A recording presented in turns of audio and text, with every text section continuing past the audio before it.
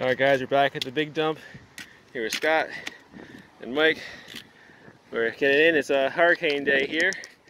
So nice and cool, but just a little bit of rain, some breeze, nothing too bad.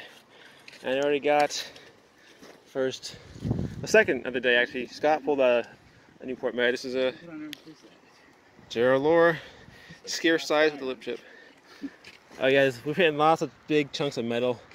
Good stuff, but usually when you pull those out, you find bottles behind it. Holy cow! It's like an artillery shell. It might be. Oh wow. My God. Okay, well, it's heavy. Off we go. All right, we're getting down to the water here, and just put a double pull out here. Kickapoo oil and Kickapoo cough cure. Literally came out in the same swipe my rake. This cough cure is actually a pretty scarce one. That's really nice. I like it. All right, we're on it now. All right, first marmalade of the day. Very nice. Stamp isn't great, but still, always have to find those.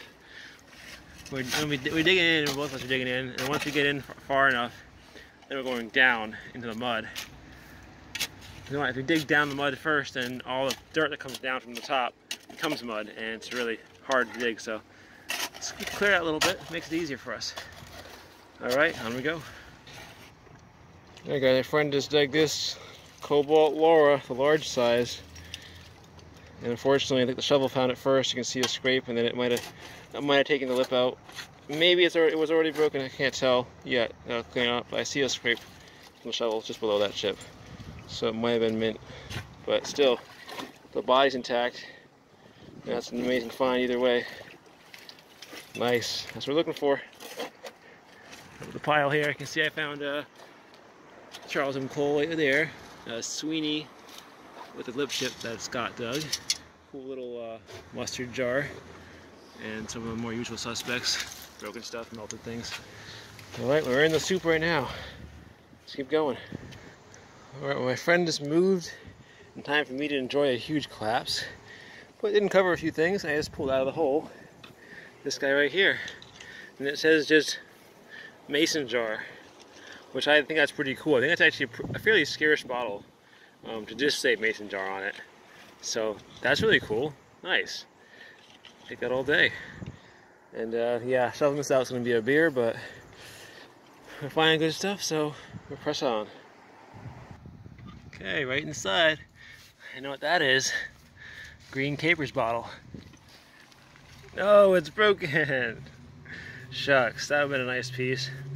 I'll probably still take that for my friend. He does stuff with broken colored bottles, and that'll be a nice addition to his artwork. Bummer though, it's like, it looks so good about him. Oh well. Alright guys, I thought I had a cobalt Newport Med, but next best thing is a cobalt poison. You can see the ridges on it. Ugh. Yeah, there she is, John Wyeth with the rigid size. Very nice. I haven't dug many of those. Beauty. It washed up. Alright, you can see a little better now. Look at those hobnails. That's nice. Not really rare, but still a good looking bottle. I don't know if I want to sell that one. I got one at home actually just like it, but it's machine made, so it's a nice pair. Alright, on we go. Hey guys, I got a jug, and it just moved. Forward truth. It's whole. It's all there. Oh, it's got a stamp. Is it stamped?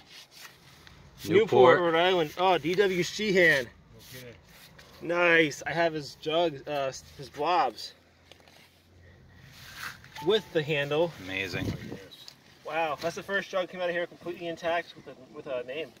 Yeah, congratulations. There we go. There you go. Woo. Hold it up. Beauty. Nice.